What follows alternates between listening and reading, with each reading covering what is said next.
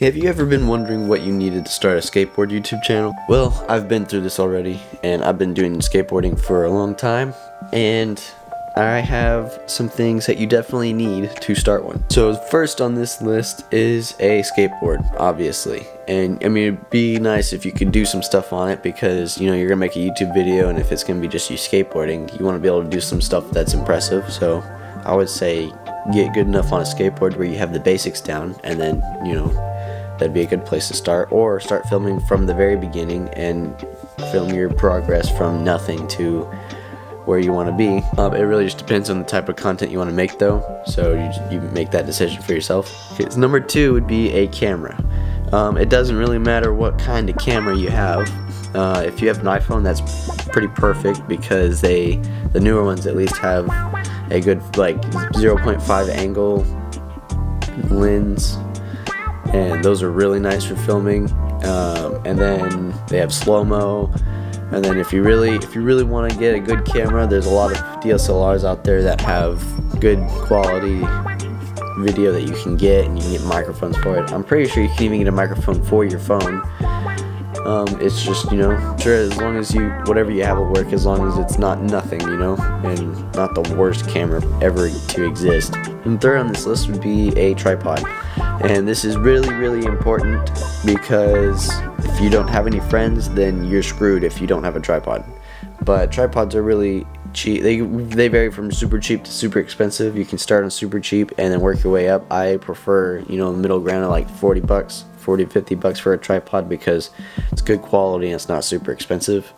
But if you don't have the money for it, it's, you know, you can get a super cheap one, and it's, you know, everywhere. You go to Walmart and get a $20 one, or even cheaper. I don't even know anymore. It could be different. And then fourth is a way to edit your videos. You want to have either a computer with some editing software on it, or you want to use, if you have an iPhone, there's this stuff called iMovie, and it is very good.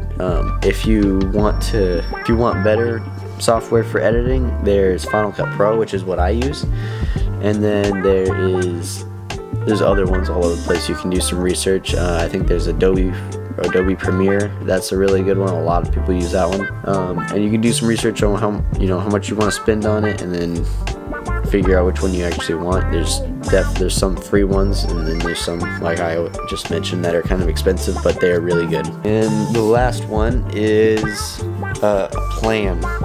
You're going to want to plan when you start a YouTube channel, because if you just start posting random stuff and you're not thinking about how to get views and stuff, you're not going to grow as quickly as you would as if you actually had a plan of what you want to make and who your audience is going to be. So skateboarding, you want to know what type of videos you're going to be making, and understand how to make good thumbnails and understand how to make good videos. So you want to watch YouTube videos on how to do, you know, fancy stuff on editing, make good intros, good thumbnails, and how to catch the eye and make people want to click on your video, and then good ideas so people will also want to click on your video. And then if you don't do any of that, I mean, it's fine, you can upload videos whatever you want, but you're not going to be growing as much as you would if you had a plan and specific set of stuff that you need to start growing. Because like, I've been doing YouTube forever, and I've only recently started growing because I only recently started making a plan on what I was going to do, because before that I'll just film my skate sessions and then upload it, which is fine. But if you want to grow, you gotta know what you're doing, and you gotta try and like figure out how to make the best of all of your video and make it appealing to people that don't know who you are. Alright, yeah, that was my 5 things for starting a skateboard YouTube channel that you definitely need. If you started a YouTube channel and you think there's other things that you need, comment down below on what those are, and then help a guy out. Click on this thing right here, and this will bring you to another one of my videos, and I will see you in that video.